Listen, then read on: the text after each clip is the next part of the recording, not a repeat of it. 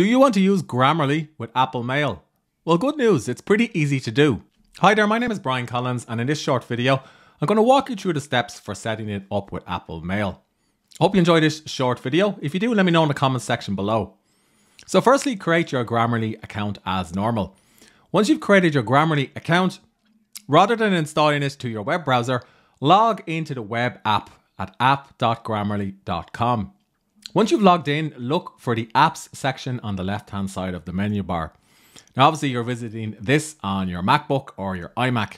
I'm currently using a Mac Studio for this video. Once you're doing this, you should see Grammarly for Mac automatically appear. And it'll give you a little prompt to install Grammarly for Mac, which you can run on your computer. Once you've installed Grammarly for Mac, it'll prompt you to put in your email and password for your Grammarly account. And then it's going to run in the background, and you can use it to check any article or any piece of writing anywhere across your Mac in any writing application. It really does work quite well. So for the purposes of this video, I'm going to open up Apple Mail, and I'm going to go ahead and paste in an article that's packed full of typos and grammar mistakes. And you can see automatically Grammarly has highlighted the copy edits, grammar errors and spelling mistakes that I should accept or dismiss or perhaps add to my dictionary. And I can also trigger this by clicking on the floating Grammarly icon, and the number 29 indicates the amount of suggestions to work through.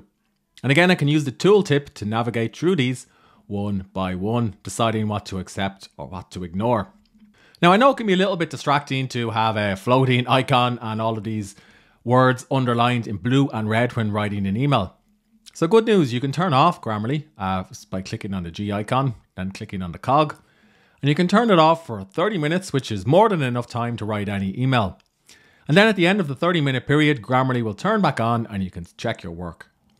Alternatively, you can turn it off indefinitely. If you do this and you're wondering where Grammarly is gone, or you want to reactivate it, look for the G icon in the menu bar. So firstly, this indicates that Grammarly is still running. If it's not, relaunch it. Click on Settings and go to Block List, and just make sure you remove Mail or whatever the application is from the block list on the Grammarly desktop version. So as you can see, it's pretty easy to use Grammarly for Mail. And the steps that I've shown you basically apply to any writing app on your Mac or on your iMac. Hope you enjoyed this content. I have other extensive Grammarly tutorials, including a review and some tips and tricks. So please do check those out. And if you'd like to get a Grammarly discount, I'll include that in the notes below this video. It is an affiliate link, meaning I earn a small commission. But of course, that does help me build a channel. And of course, if you do enjoy this video, don't forget to subscribe.